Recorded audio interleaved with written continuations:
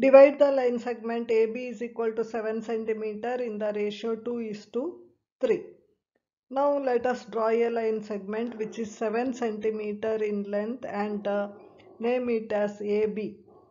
Draw another line segment AX which makes an acute angle with the AB. Now make 5 equal marks on AX and name them as A1, A2, A3, A4, A5. Why 5 equal parts? 2 plus 3 is 5. So now join A5 to B. Now draw another line which is parallel to A5B from A2. Why from A2? You have to divide the line segment in 2:3. So now draw parallel line to A5B and mark the new point as C.